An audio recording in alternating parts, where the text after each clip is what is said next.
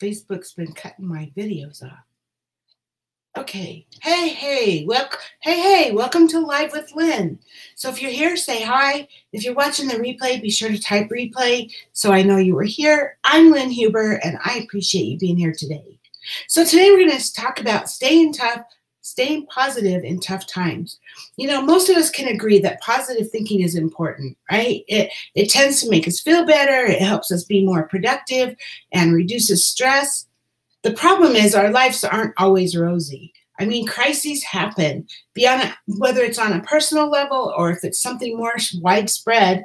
And right now we're dealing with a doozy, right? But whether it's this coronavirus or if it's another time and another crisis, we all go through them from time to time.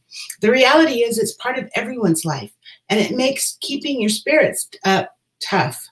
So if you're struggling to stay positive and hopeful when going through tough times, I have 9 steps that I hope will help you. So the first one, don't put your head in the sand. Because you know what? No matter what you're dealing with, ignoring it is rarely the answer. You know what? While ignoring problems might feel good in the short term, it's going to sap your long-term positivity, and it's going to come back to bite you. Plus, many of the other tips I'm going to give you today require you to at least acknowledge your circumstances, right? So this too shall pass. When you're in the midst of a crisis, it's nearly impossible to keep things in perspective because you're right in the middle of it, right? But that said, it's important to recognize that your circumstances are temporary. As things might seem dire at the moment, but try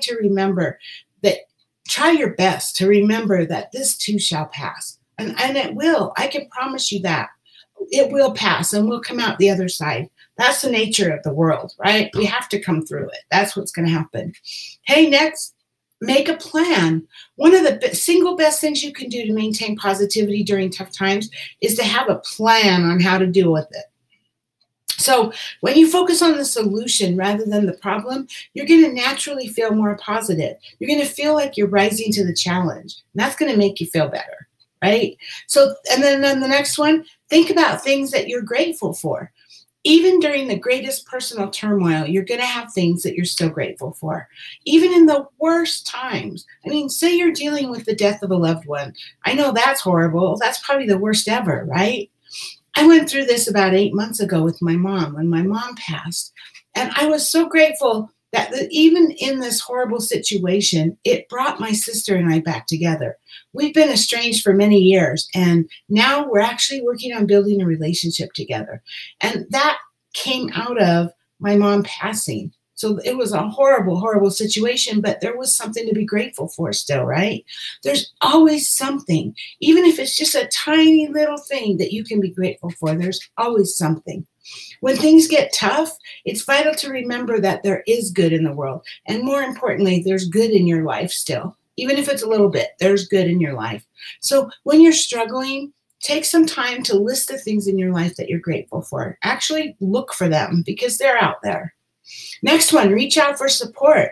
Support in and support out. So reach out to loved ones and offer your support. Reach out if you need assistance too. You know, when things are dire, it's always reaffirming when people pull together and help each other. And we're all great at that, right? Take a break. Sometimes our circumstances are so dire that we're forced to think about our problems constantly. And you know what? It's okay to take a break. You can take a break from the news, social media, or other people. You don't have to be in the middle of it all the time, right? It might not be easy, but taking a break from that external stimuli is going to help you be more positive. Next one, journal your feelings. Journaling is a powerful tool in so many ways. You know, by simply giving you a place to express your fears and your concerns, a journal helps you maintain positivity outside of its pages. You know how good it feels to vent to a friend? Well, consider your journal your best friend. And you can tell it anything because your journal's not going to judge you. I mean, you can even let your mind go wild and journal about your worst fears, right? And maybe that will help you see that they're not as bad as you think. So your journal is your best friend. Focus on things you can control. When your world seems like it's spinning out of control, sometimes we can feel helpless. You know, one way to address this and stay more positive is to focus on the things we can control. So instead of fretting about the things that are out of your control, focus on making sure that you do your best job on the things that you are able to control. And then embrace distractions. Distractions are usually the worst, right? In normal life, we're often trying really hard to learn how to avoid them or how to deal with them, how to not have distractions, right? But they can be beneficial when we're struggling to stay positive in tough times. They can be good for us. And no matter how silly they seem, you should embrace distractions because that's going to help bring you joy in tumultuous times. That's going to help. And so I think that I mentioned this the other day, but some of these Facebook memes that are actually pretty funny about the things we're going through right now, they can help. Those distractions can help, right? So, hey, I have a couple of actionable steps that you can take today that I believe will help, along with what I just said. I mean, these are just kind of further along with what I already said. But write down your feelings. Think about everything you're dealing with and how it's affecting you, and write that down. Don't worry about grammar or spelling. Just focus on getting your feelings out of your head and onto paper. Nobody else has to see it. It's just between you and the paper. Next one, reach out. Whether you're reaching out to offer support or request it, reaching out will help you feel more like you're part of a community. And when we all work together, we can overcome anything. And then the last one, make a plan. Think about what your biggest struggle is right now and devise a plan to tackle it. Set some goals and deadlines. You're going to feel more positive by just having the plan, and even more positive when you act on it. So, hey, now I'd love to hear from you. What kinds of things help you to stay positive when you're dealing with tough times? What kind of things, I mean, things are scary right now. What kinds of things are helping you get through the days and help you be positive, more positive than negative?